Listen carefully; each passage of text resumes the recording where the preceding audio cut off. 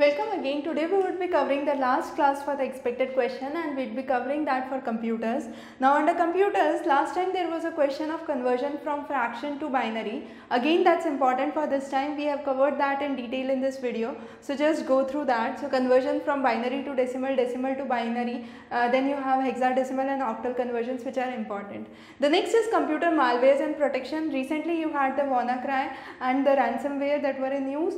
Again, the difference between worm and virus, so all that has been covered in this lecture. Besides this, there are some important terms that you must be familiar with. The first is phishing. Phishing basically says that you have a kind of similar platform that appears to be exactly the same, but it's not the real platform. So let's say you are trying to log into the banking website of bank ABC, and the page that comes up is exactly the same as the page of the banking website ABC, but that's a different link. Ultimately on the top you can see a kind of different link, and that link would kind of steal all your information, and that is what is phishing. It gives you an actual feeling that it's a kind of real website that you are visiting. The next is snooping, eavesdropping or sniffing. This basically explains the unauthorized access to someone's data or someone's information. The next is denial of service. Denial of service means let's say there is any government portal or something and there is unwanted continuous attack on it, so as the server cannot respond to it and the service closes down or stops for a while, and that is what is denial of service. The next is day zero. Day zero vulnerability says that it's the day when the vulnerability is out or disclosed in the public. So any patch or any correction that has to be done in the software should be done before that day. IP spoofing means basically it's the IP that is being manipulated. So it's your IP address that is being used by someone else, and that is what is known as IP spoofing. The next important terms comes under the data protection and security. So you have 5 terms that we would be talking about. Of that, 2, the authentication and the authorization talks about or proves the legitimacy. So under authentication you try to explain if the person who is logging in or moving is exactly who it should be. So under authentication, let's say biometrics, OTP, username, password, all this explains the actual person, who he or she is, and that is what is authentication. So it can be by retinal scan, fingerprinting, face detection or one-time password.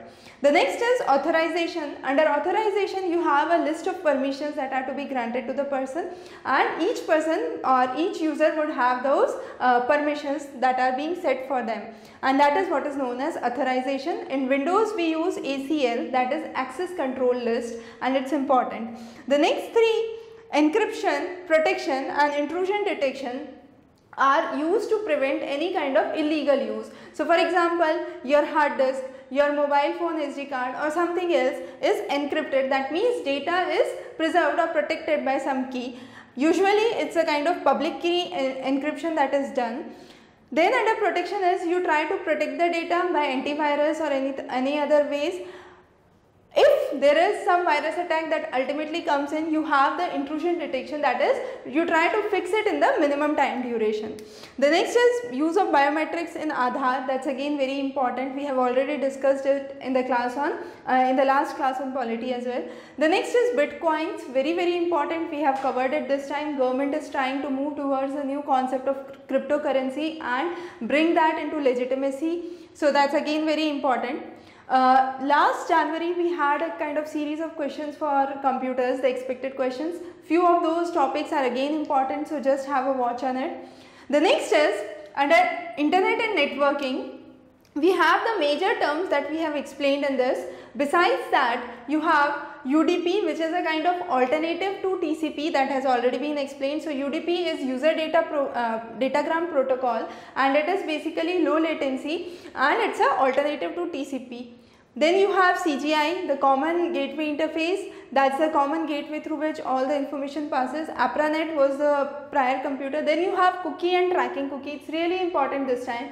Tracking cookie, what it does is it basically tracks the information. The server tries to track the information of the client. So let's say if you are planning a visit, a holiday visit or a vacation visit, and you are doing constant searches for the vacation visits to, let's say, South India, then what would happen over a time is whenever you would open any other web page, you would have relevant information that would come out for your search results, and that is what is tracking cookie. So what the thing is trying to do is it's basically trying to track your interest area, and based on that it's trying to show up the information.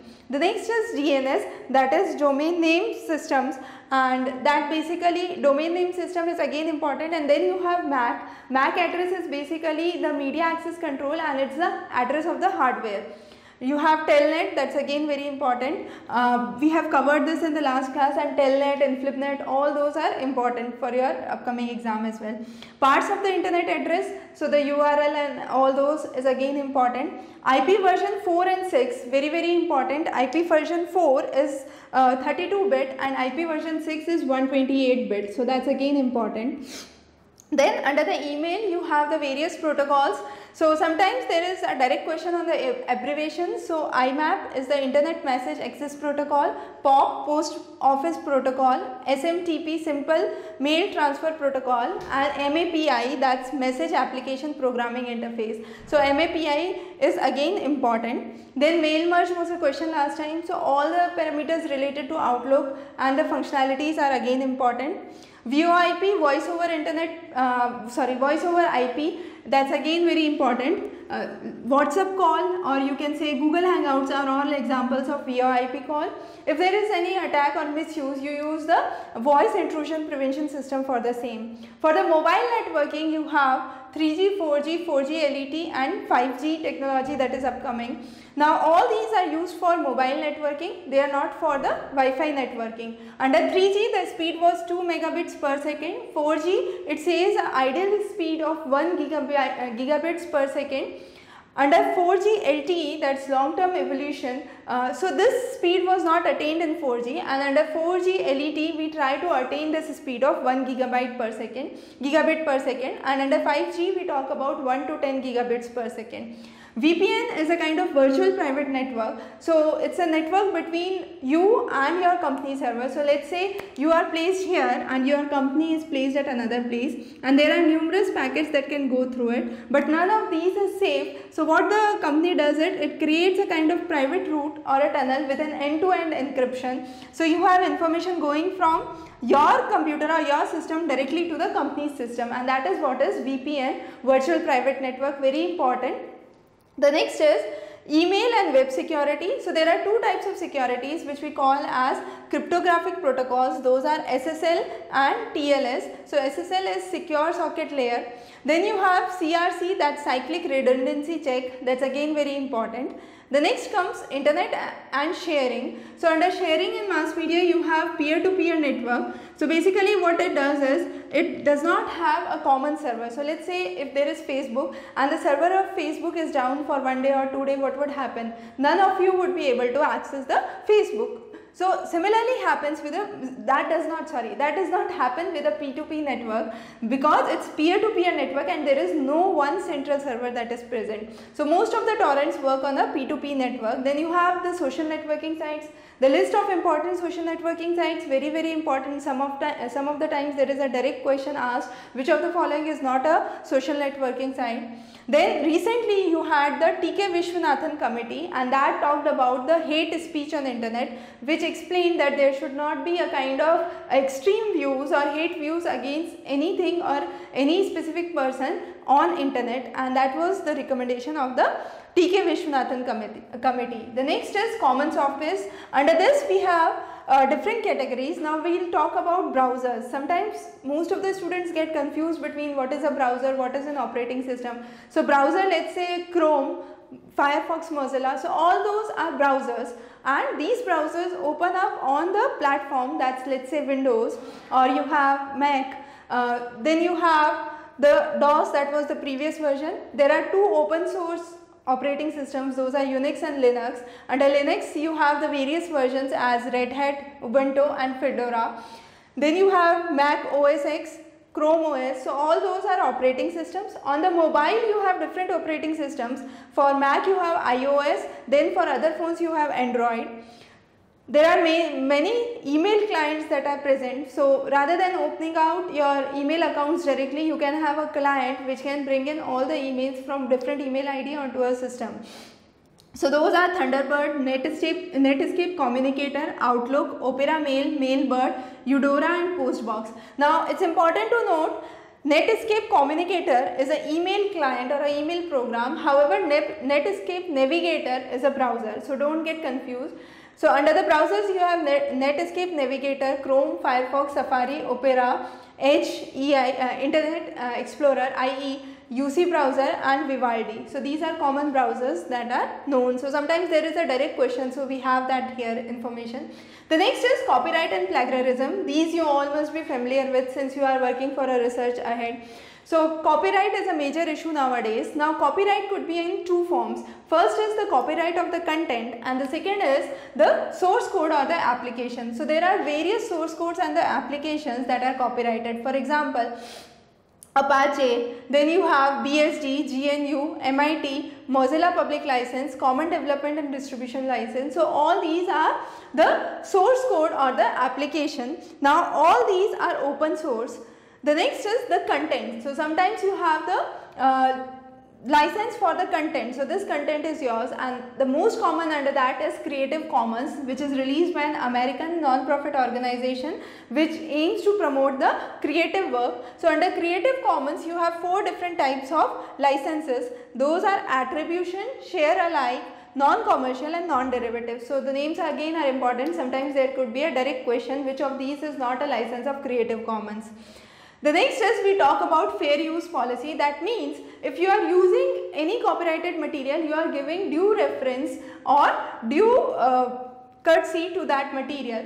So that is what is the fair use policy. Usually each and every content has their own fair use policy. Then you have the usage rights, whether you can use that information, that bit of information or not. Trademark. Now some of the words are legally registered or established by use, and that is what is known as trademark. So you have the trademarks for the companies, you have the trademark for the product. The next is the role of computers in the businesses. The first is business impact analysis. So it impacts the potential threat or what should be the next step in case of any emergency, disaster or accident. So let's say you had a recent WannaCry attack on one of the systems of the government authority in India. What would be the next step for the government to do? And that is what is where we talk about the business impact analysis. So what would be the impact on the business? How quickly you can resolve that issue and work forward so that there is minimum loss that is occurred. The next is business continuity plan that talks about the threat and assesses the kind of risk and talks about the protection. The next is crowdfunding, very important, usually commonly seen on internet, and it's a kind of P2P funding or peer-to-peer funding. What exactly happens is it's a kind of venture capitalists who are entering or putting in money through the internet. So you are raising money for your businesses through the internet, and that is what is known as crowdfunding. Data mining, data analytics we have already talked about in the lecture. So the lecture on digital reform, very important. We have talked about all the digital payments method.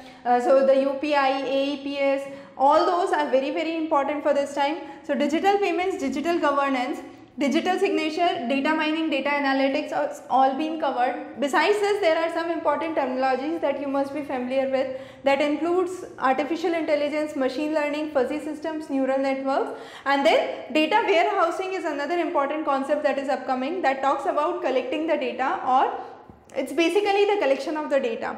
The next important topic that we would be covering is CERT. CERT, the full form or the abbreviation itself is important, that's Computer Emergency Response Team. Now this team basically talks about or handles the security issues mainly dealing with malware and virus.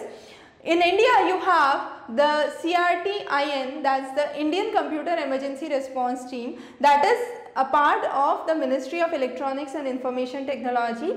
It's a nodal agency that deals with the cyber threats and cyber issues. Recently it was WannaCry and the ransomware that was in news. So all the issues related to hacking and phishing are part of this cert. So that's again very important. So with this we covered the major topics under computers. All those are available at the Examrace CBSE net updates section. So you have the handouts ready there. You can just go and refer that. If you have any doubts, leave those as comment, and a very good luck for your upcoming examination. Before your class we would be covering a last lecture, and that would be on verbal communication. Verbal communication was important because last time you had a question on cards and Khan model, and therefore we will be covering it again. Have a very good day ahead.